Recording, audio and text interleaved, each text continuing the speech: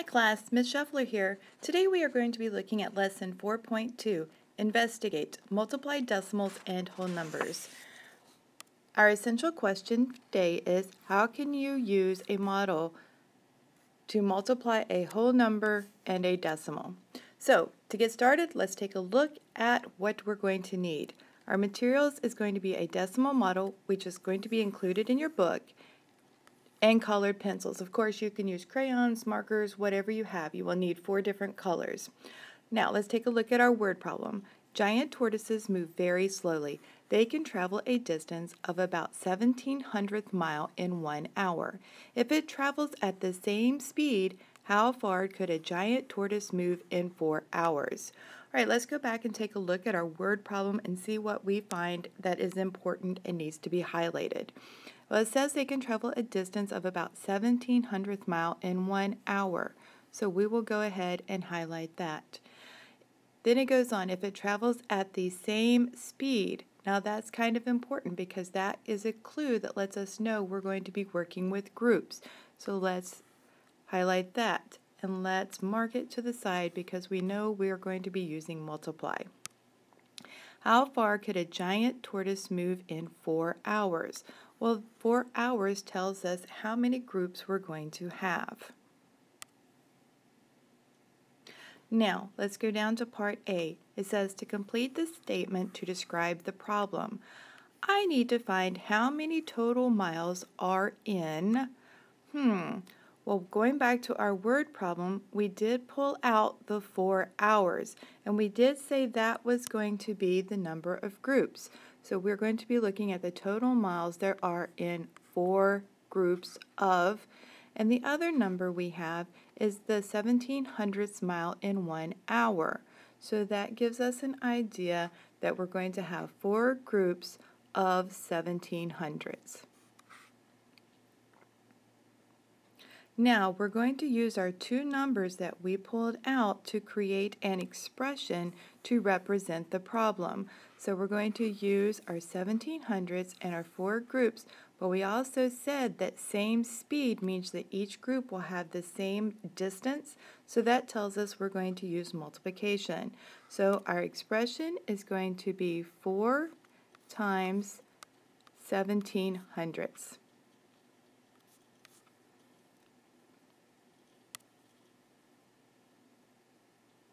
Now we're going to use our decimal model to find the answer. So what does each small square in the decimal model represent? Well, we know that there are 100 squares in the decimal model. So if we pull out one single square, the single square is going to represent 1/100th.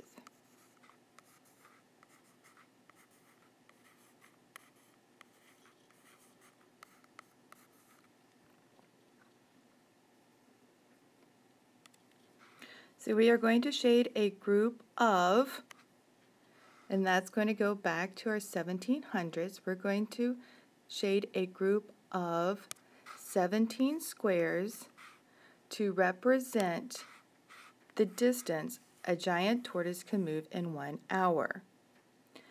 So let's go over to our decimal model and let's shade in our 17 squares and see what it says to do next. And it says to use a different color to shade each additional group of 17 squares until you have 4 groups of 17 squares. So let's go back over and finish up with our other 3 groups. So we are going to record the total of number squares shaded. So let's go back over and 68 shaded squares.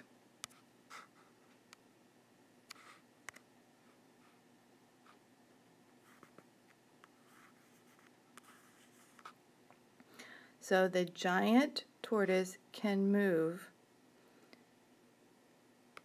and remember we're talking about hundreds, so the giant tortoise can move 68/100th mile in 4 hours.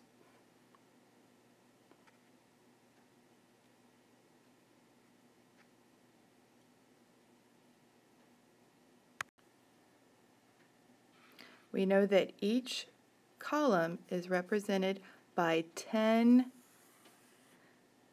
pieces. So we're going to shade one whole one of those and then 7.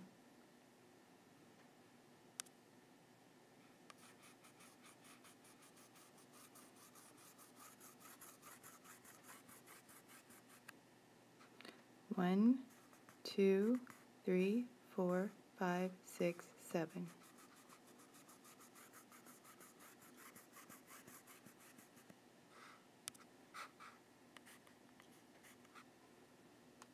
Now let's go back to our problem.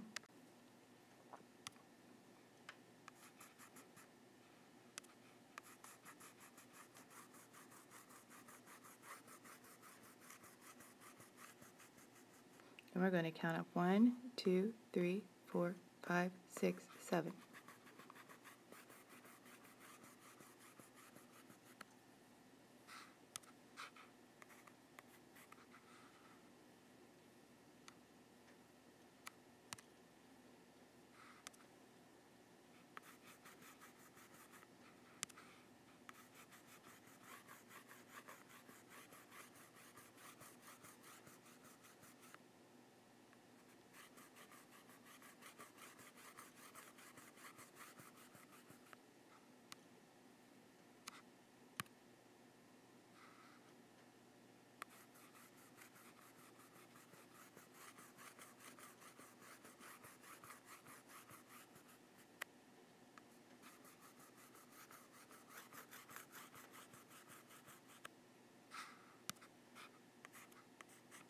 And it looks like I forgot to write the 17 for our yellow group.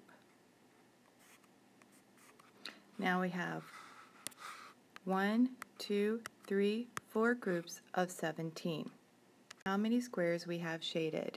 We know that this is going to be 10, 11, 12, 13, 14, 15, 16, 17, 18, 19, 20, 21, 22, 23, 24, 25, 26, 27, 28, 29, 30, 31, 32, 33, 34, 35, 36, 37, 38, 39, 40, 41, 42, 43, 44, 45, 46, 47, 48, 49, 50, 51, 52, 53, 54, 55, 56, 57, 58, 59, 60, 61, 62, 63, 64, 65, 66, 67, 68. Well, we know all together. Now we're going to pull out our math journals and we're going to take our math notes on multiplying decimals by whole numbers. Remember to copy down all 4 steps that we're going to need to do. Also remember, if you need additional time to copy the notes down, you can pause the video.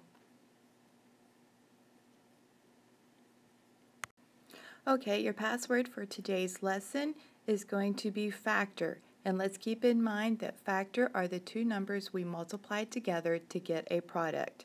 So be sure to record factor in your planner and bring with you to class tomorrow.